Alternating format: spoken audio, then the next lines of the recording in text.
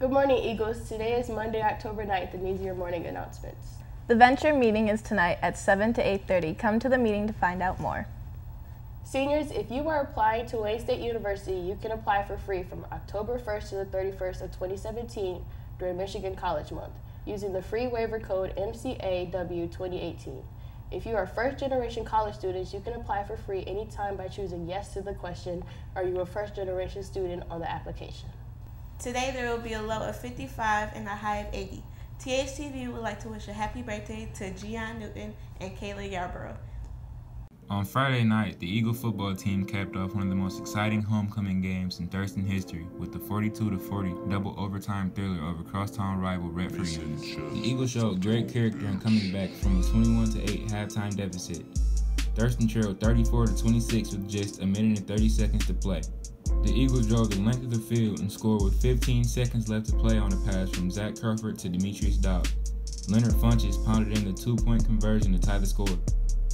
After neither team scored in overtime, Jayshawn Adams ran home the go-ahead score in the second overtime.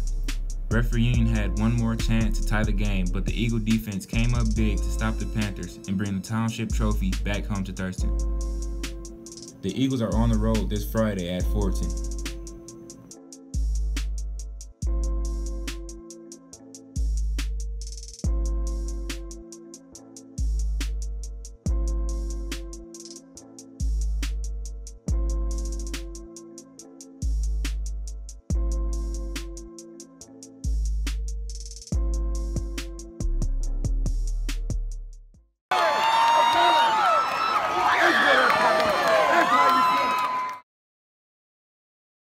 Girls basketball conditioning begins Monday, October 9th from 5 to 6:30. Stop by the athletic office for more information. Have a great day, Eagles.